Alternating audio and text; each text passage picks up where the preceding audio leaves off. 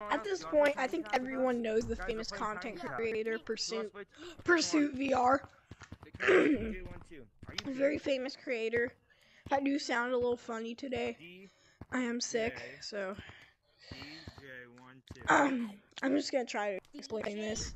So, Pursuit VR, he has like 200,000 subscribers, 200,000 crazy people that watch his videos and actually support them.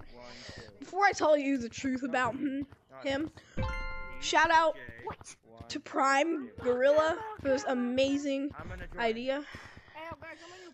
Make sure to go sub to him. He's trying to work his way up to 50K, and I think we have enough subscribers to get him there. So subscribe to him. We're just gonna get right into this video. So Pursuit VR, he started off really rude to his fans. He started like making fun of their names. He started doing very rude things. He just like, he threatens them. And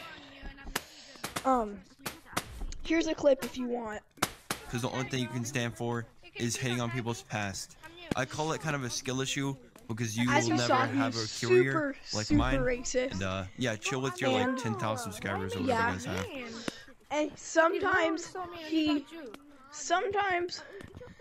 even goes on little channels, like little Gorilla Tag channels, like smaller than mine, and he calls them the N-word.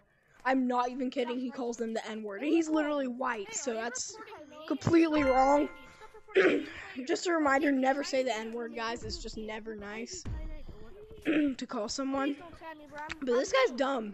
When he does say the N-word, he gets tons of subs.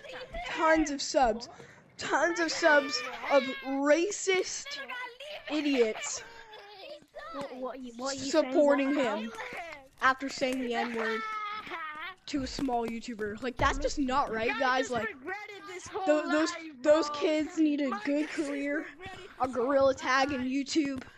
So, like, just give them the stuff they deserve.